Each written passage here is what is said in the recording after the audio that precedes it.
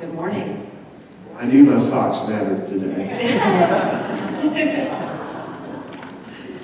Well, we're very glad to be here today and to begin in this discussion with two leaders. As Jennifer mentioned, my name is Tracy Montross. I serve as Regional Director of Government Affairs for American Airlines. American Airlines and our 14,000 employees in the Carolinas serve all 15 commercial service airports in these states. So we're very thankful for the strong leadership that we have in our governor mansions and to be able to serve as an economic development partner in transportation and mobility. Today we're joined by two executives of two of the fastest growing states in the nation, a Republican and a Democrat, leading Sun Belt communities marked by rapid economic growth and income inequality, increasing congestion, a melting pot of natives and transplants, and both urban and rural sensibilities.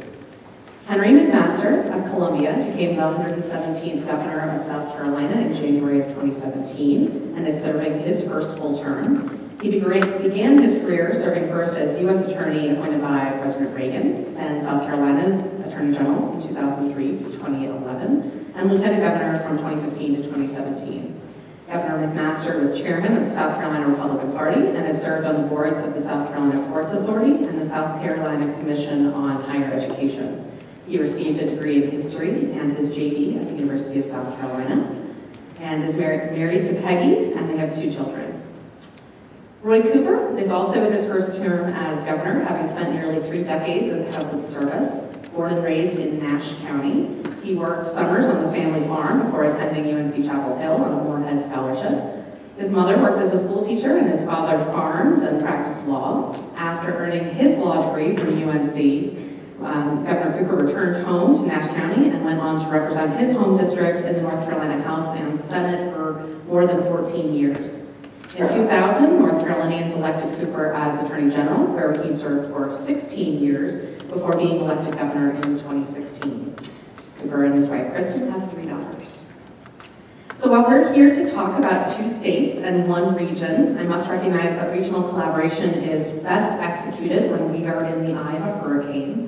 So thank you for both of your leadership. You've certainly had your fair share of disaster response in the last few years. So on behalf of 2 grateful states, thanks for your perseverance to help see your constituents through response, recovery, and rebuilding. To kick things off, I'm going to allow each of our governors to begin with an opening statement. We'll have a few minutes for you to deliver remarks, and I'm going to ask for each of you to start your remarks by identifying 3 words that you use to describe your state. And we're going to start with you, Governor Cooper. North Carolina, a state of minds.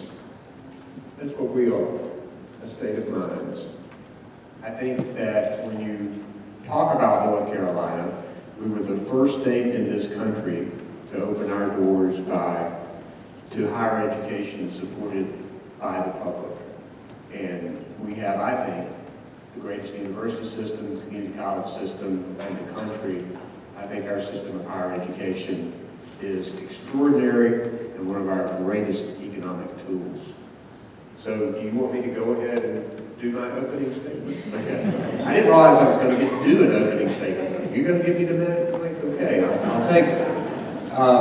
First, I want to thank you for allowing me to be here. Having grown up in rural North Carolina, I've developed a rural economic strategy for our state, and I could talk about that for a long time. But one thing I know is when our urban areas like the Charlotte region succeed, all of North Carolina succeeds. This is an amazing economic engine for our entire state, and we have to focus our efforts on making sure that the Charlotte region is successful. I think you've heard a lot about controversy between me and Republican leadership in the General Assembly, but let's reflect a little bit. A lot of those things are in the news a lot, but what you don't hear about are the things that we've been able to work together on and to have this state on a record pace for attracting good paying jobs and being able to put together a strong infrastructure transportation plan. And for the first time ever, we have more competitive economic incentives, and that's because of the cooperation that we have had. But let me say this, we have had some significant differences, and I want to take just a minute to try to encourage the business community to engage in these differences. It's important for us to realize that most of the people of North Carolina want balance. And they want their leaders to try and negotiate and achieve consensus on certain issues.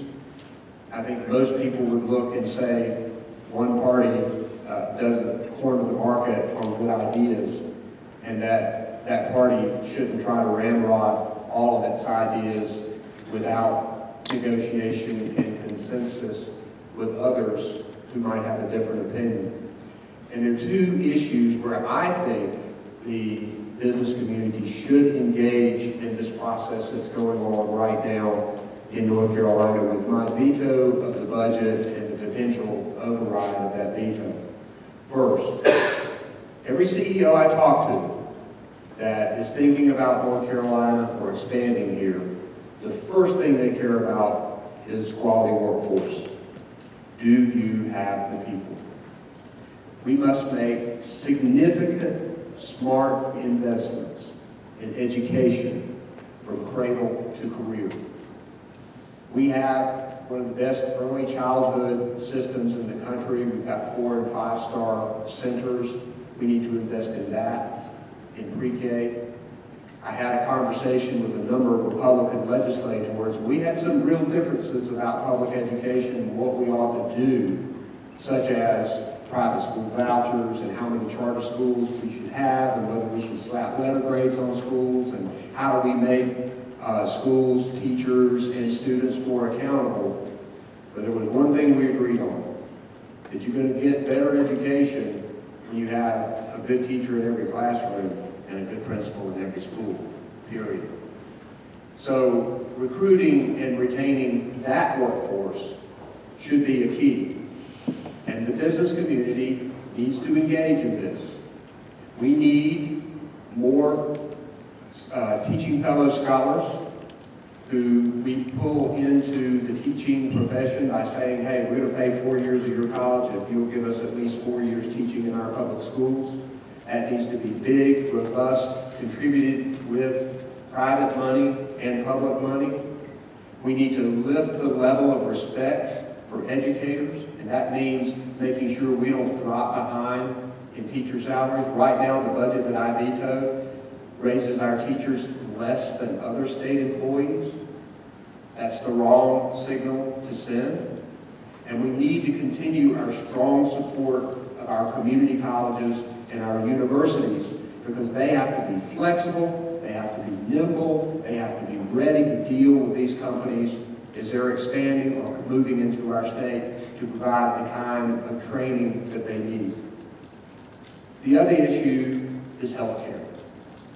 We have a lot of uninsured, and it's contributing to healthcare costs that are rising for your company.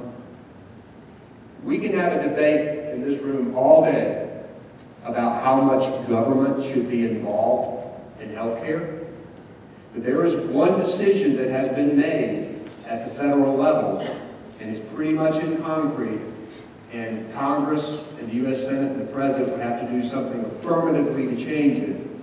And if they hadn't done it in the last 2 years, they're not going to do it. The federal government has given the states to opt in to the provision to draw down for North Carolina would be about $4 billion a year to ensure working people who right now make too much to qualify for Medicaid but don't make enough to qualify for the federal subsidies under the Affordable Care Act.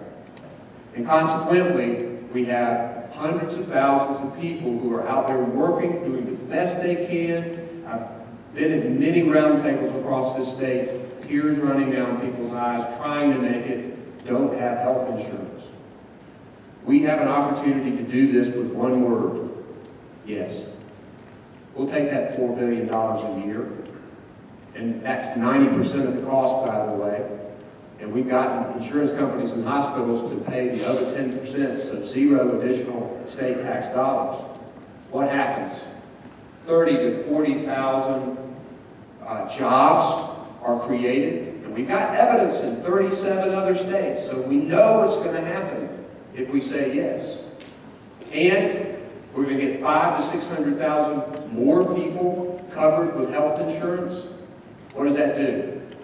Helps bolster our hospitals, particularly our rural hospitals. 40% of them are operating in the red. It affects the premiums that your businesses pay. We've seen in other states a 7 to 11% reduction in private insurance premiums for everybody else. Because guess what? When you get rid of uncompensated care, you drive down healthcare costs. We get help in fighting opioid addiction, which we know is affecting the employment place in people's homes and people's lives. I had a conversation with Governor John Kasich of Ohio, Republican governor, who expanded Medicaid in his state. And after I won the debate over who was first in flight, well, I mean, they had the bicycle shop, we flew the plane, case closed. But he said, thank God we expanded Medicaid because we reduced opioid overdose deaths by 54% in the city of Dayton because they were able to attract more mental health providers and substance use disorders. We have thousands of veterans who don't have access to the VA, don't live close enough, or don't qualify for benefits that would be covered by Medicaid expansion. And, you know, we have this situation saying if we hire lobbyists and we scratch, claw, and scrape for federal transportation money, education money, disaster relief money, why not say yes to this? The business community can help us to get this done. There are no good arguments to stop this right now. And we need to say yes. I want to thank you for giving me this opportunity to look forward to the discussion. Henry McMaster and I have been friends for a long time. We don't necessarily agree with each other on everything, but I know him to be a trustworthy person, and he and I, unfortunately, have had to spend a lot of time on the phone when we've been governor dealing with these hurricanes, and we have cooperated significantly together. He and I both served as attorneys general of each of our states, and I'm glad to be here with you, Henry, in this discussion, and maybe we can learn a little bit more about how we can cooperate on some economic development. So thank you very much. Governor McMaster. No, You are. I'm on all right. That's why I'm here. I'm happy to be here with y'all. And Roy's right. We do a lot of things the same way. We were attorneys general at the same time, governors at the same time. He got on his black suit, I got on mine. I almost wore a blue tie today. We'd be looking just alike. But I want to tell you about South Carolina. And by the way, I'm not nearly as familiar with North Carolina as I'd like to be, or Georgia, or other parts of the sunny South. But I promise you there are a lot of people around the country that are coming to the sunny South because it is the sunny South. And not too long ago, I was watching the weather, and it was something like 63 degrees in Columbia. It was minus 23 degrees in Michigan or someplace, Minneapolis. And I thought, why in the world? Unless you're born and raised there, why would you be there? And I guess maybe that's the reason. A lot of people are coming to North Carolina, coming to South Carolina. But I was born and raised in Columbia, and when I was a little boy, we used to vacation at Lake Summit in your beautiful state, right close to Hendersonville. When the boat would break, we'd take it to Hendersonville. And I went to school for a couple of years in high school, a little prep school in Lenore on the Yadkin River, the Yadkin Valley, called Happy Valley. Anybody knows that place? Patterson School is not operating now. But and I've been to this place a lot. Asheville's beautiful. The Grove Park is fantastic. People from all over the world come here. And just to top it off, my chief of staff is here. He's a Charlotte native, born and raised, and he came to USC in Columbia. And we kept him, we stoked him and kept him, and we've been working together since 1990. And Trey Walker's, stand up, Trey, let him take a look. Carolinians about Charlotte, I probably know as much as a lot of non-North Carolinians about Charlotte as others, but our secret, and it is no secret, is South Carolina is booming. And we've had good leadership for a lot of years, and it goes way back. Fritz Hollings, who was a U.S. Senator, he was governor way back in the 60s, and he's the one that came up with the idea. They called them vocational schools then, now of course they're technical colleges. We got 16 of them. Wilbur Ross, U.S. Secretary of Commerce, says our technical colleges are the best in the United States. I know North Carolina's got a good system. Everybody's got a good system, but we've made the decision over the years that we're going to stick to the knitting on our technical colleges, and they're going to do what they were designed to do.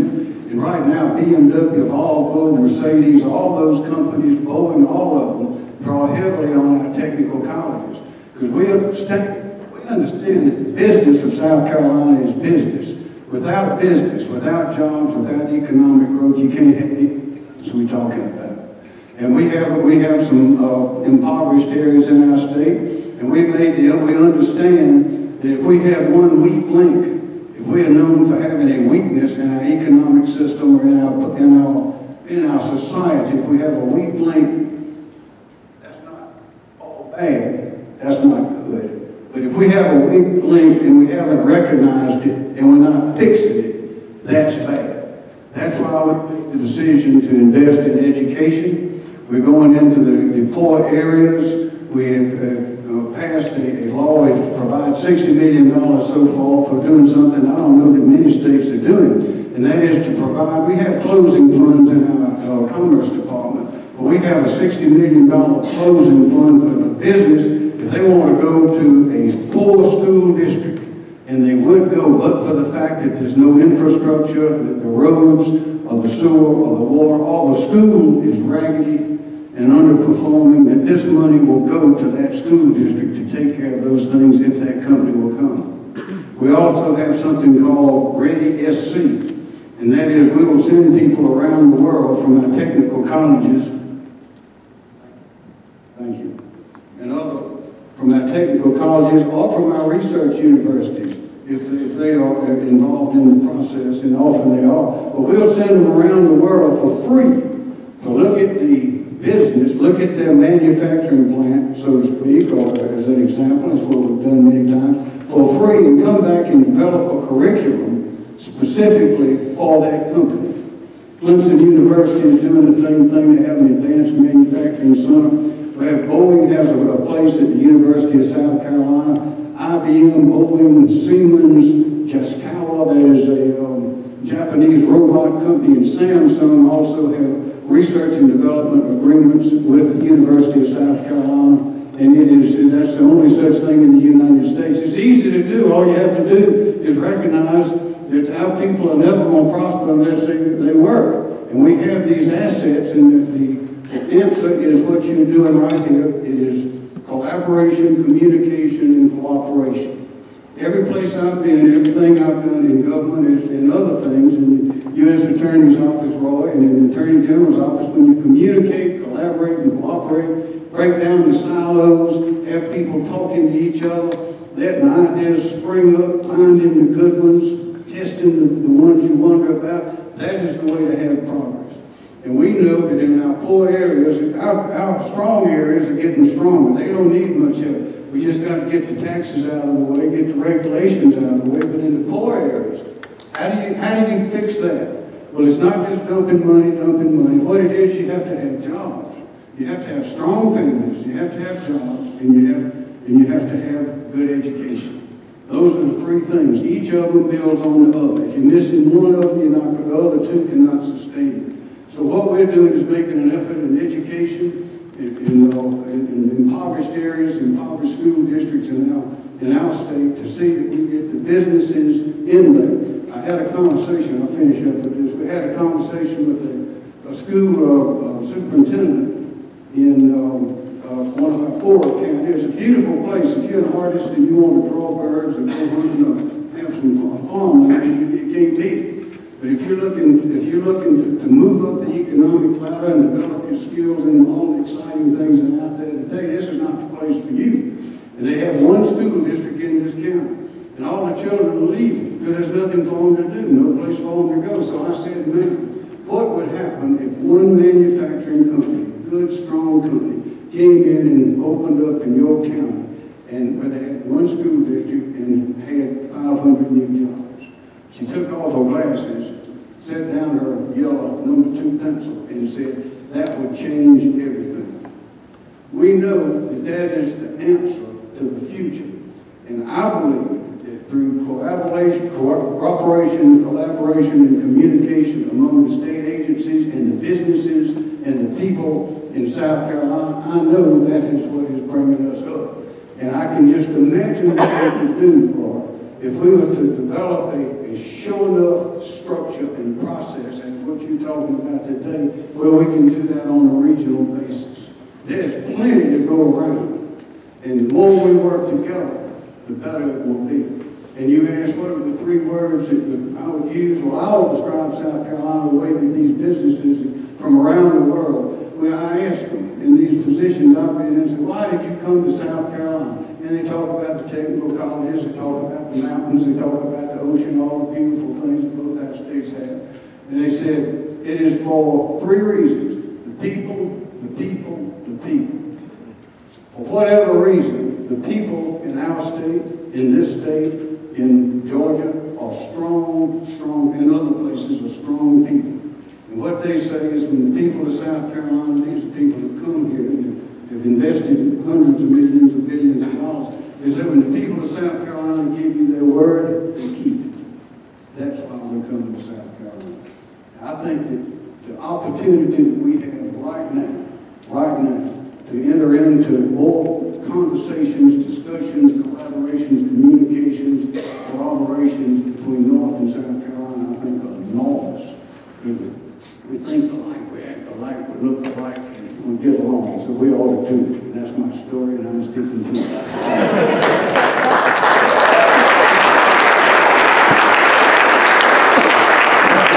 Well, it's a good story, and we certainly appreciate the opportunity to tell the story of the Charlotte region across the world for the standpoint of economic development. American Airlines and CLT Airport certainly appreciate that when they're selling the Charlotte region over that airline hub south of us, right? So, to that regard, if Governor Cooper, if you would, share a little bit about your involvement in selling Charlotte and North Carolina to companies across the world, and what will help to grab the attention of companies to consider our region?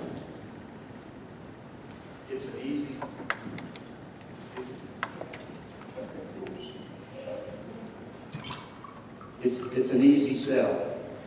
In fact, when I'm talking about the Charlotte region to CEOs and those we're trying to recruit or get to expand, you can say, number one, we have the best workforce in the country, highly trained, ready to go. Number two, we have one of the best, if not the best, airports in the country. That means an awful lot to people who are trying to get in and get out and come to board meetings.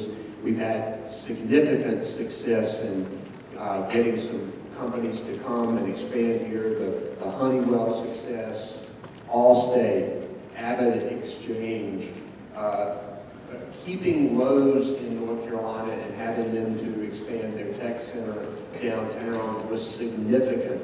And I think that this is going to be, we're going to really create that ecosystem of, we already have FinTech, but we're going to expand that. I talk about how the Charlotte area is the second largest financial center in the country. Now when we have Truist, people in SunTrust and BB&T coming together and coming into Charlotte and continuing to expand that footprint that's already there with B of A and Wells Fargo and other financial institutions, it is extraordinary. I talk about the quality of life that is continuing to improve. I talk about our transportation. You know, if we have some weaknesses, it is to continue our investments in our infrastructure, because we have stepped up and done well with public transportation, but with I-77 and other issues, I hear the continuing concerns about getting from one place to the next in the region, and we have to continue to work on that.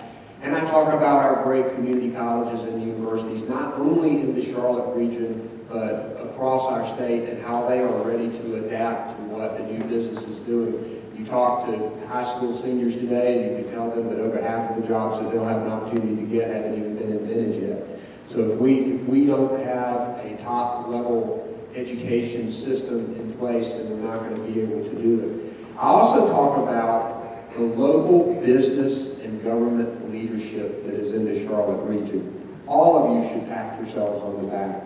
You're all civic-minded. You care about issues like affordable housing and upward mobility. We've seen the studies that are disturbing about people not having enough affordable housing to live in, and young African-American males, the small chance they have to be able to get up to a higher economic strata. Many of you have taken that on with Mayor Lyles and the city council members who are here working with businesses. That's a good thing. That's a public spirit thing. And I talk about the fact that the Charlotte region is really a small town in an urban area. I mean, because of the way we treat each other. We care about each other. Some of the best salespeople are the CEO, business leaders who are already here. When we get agreements from these companies that we can let you talk to them, you are our greatest salesman. So I think this regional alliance is a great idea to pull in more people so that we can continue to sell ourselves. And like I say, it's an easy sell, but there are a lot of good places that people can go, and companies can go now. We have to work hard to keep our competitive edge. Finally, I know I'm going on a long time. I think earlier, the last few years before I became governor, we had gone off the rails a bit with an overeager legislature that had passed social legislation, bathroom bill, and those kinds of things that sent the wrong message.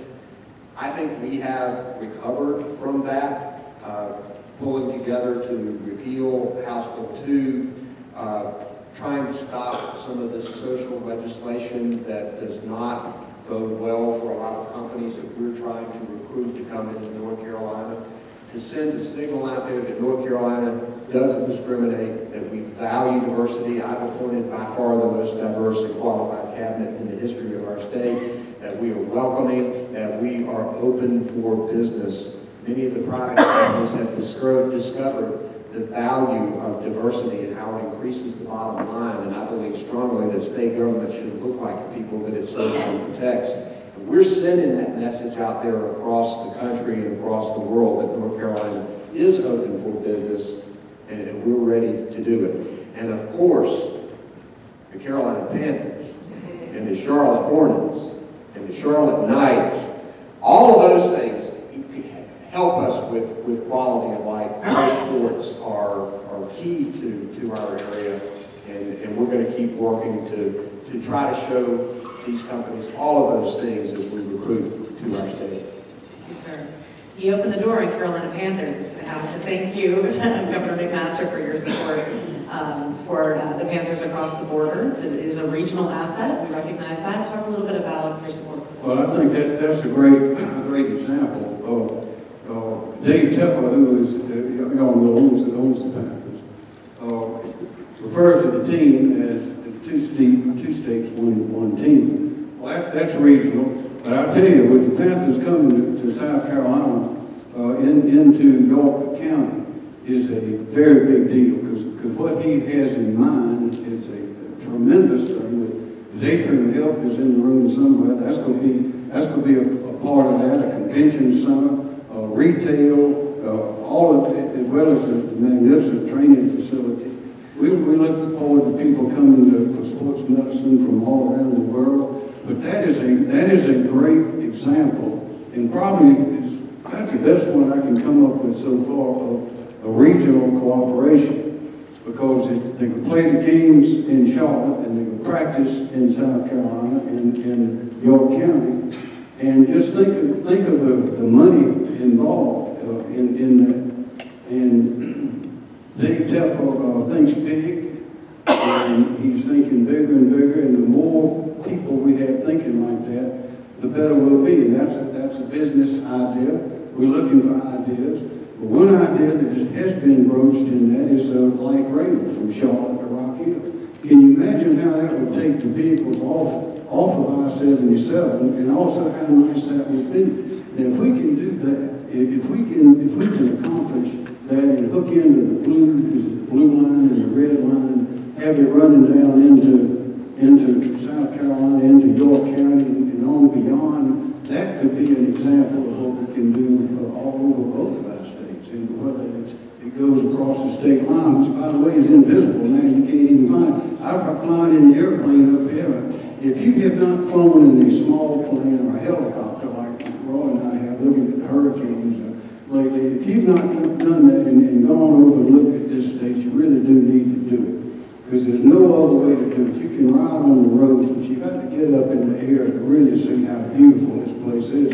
Which brings up the point, we got to be sure not to mess the place up.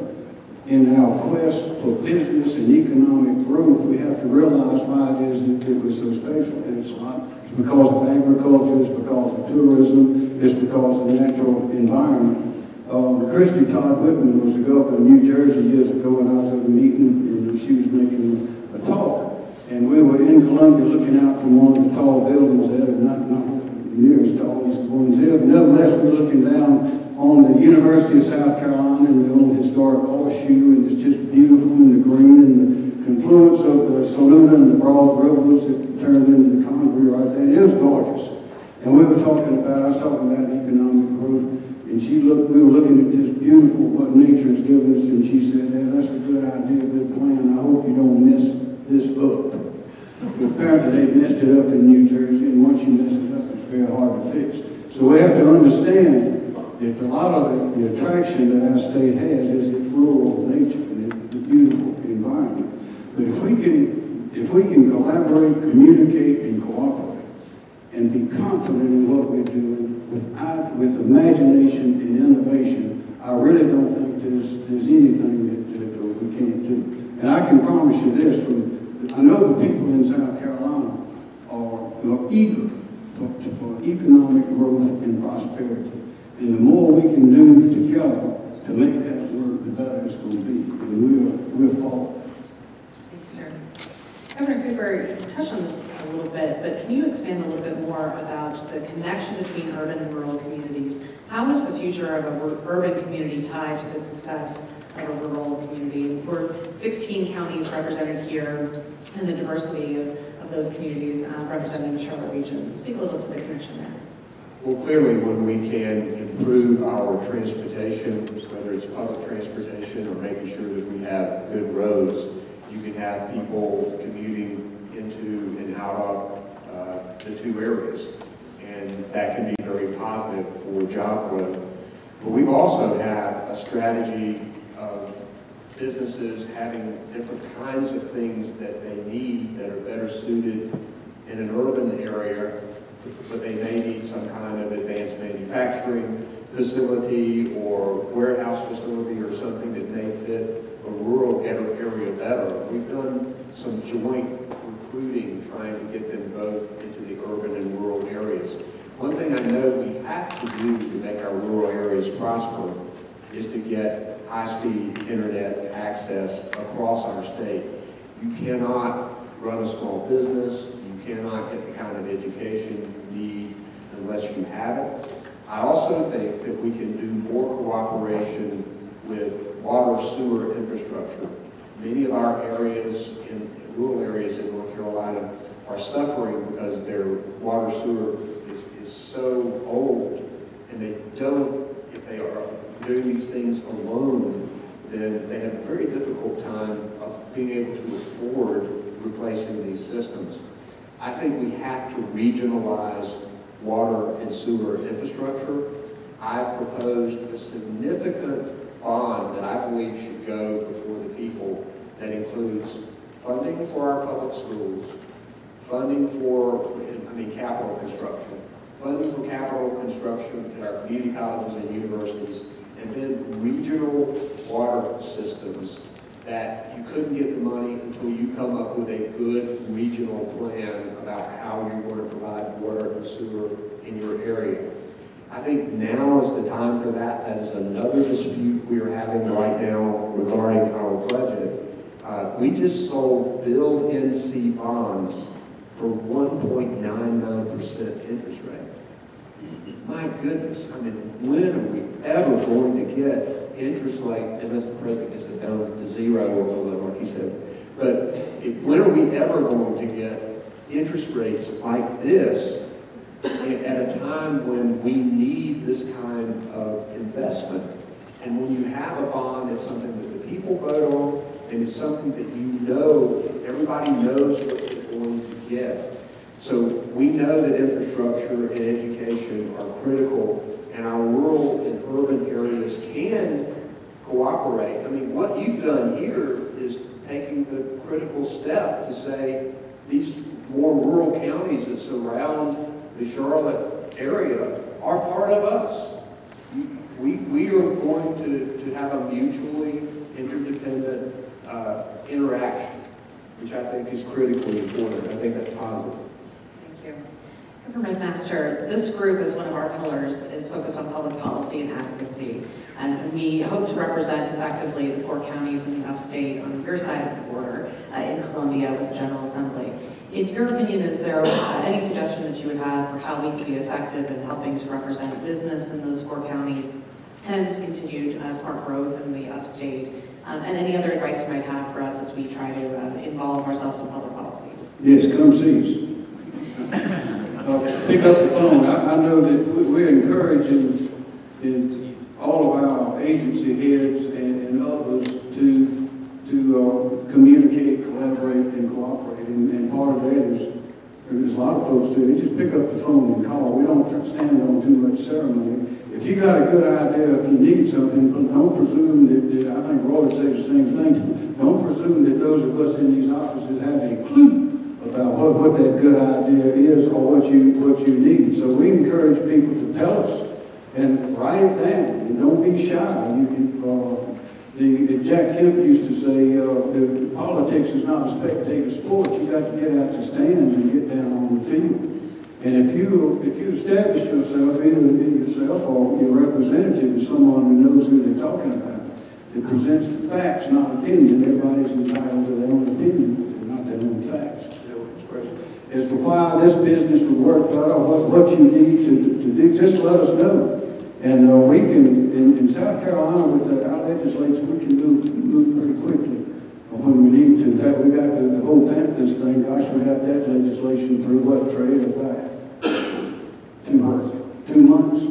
I think that's a world record. We're looking to break it. So if you need help, let us know.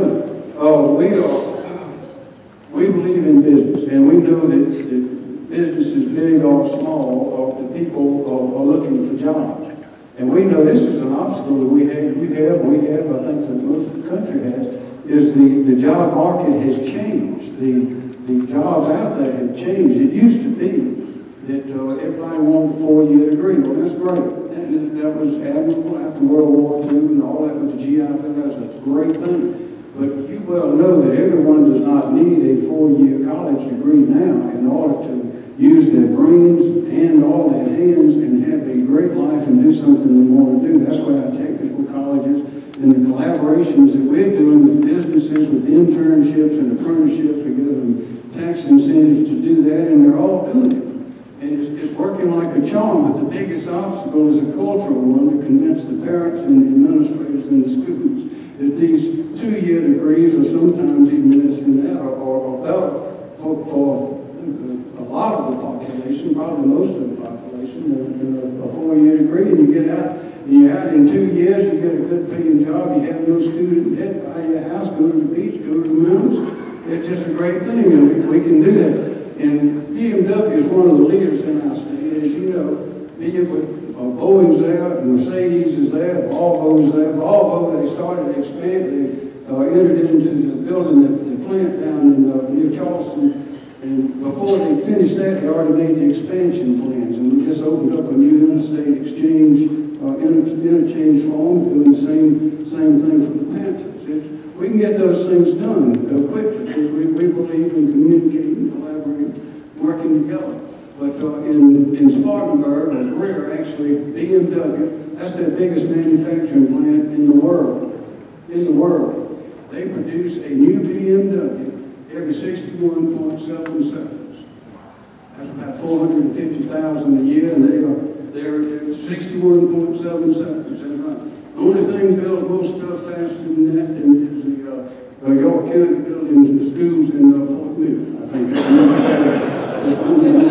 but you see, we're growing, and we understand that there should not be these barriers between people and between business and between the government. And when you break down those walls, you can make progress. It's just as simple as everything else you do in your life.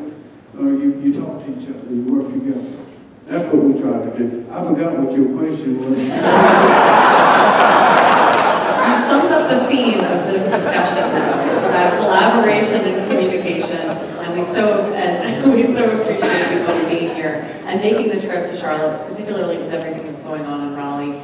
Thank you very much for being here today and to join this group of 120 civic and business leaders and to share your insight and remarks. We do have a gift. Joe Bost over here, who is our Senior Vice President for Public Policy with the Alliance, will present a gift to both of you and to the state of North Carolina. Joe, if you would, just come on up. Thank you very much again for being here.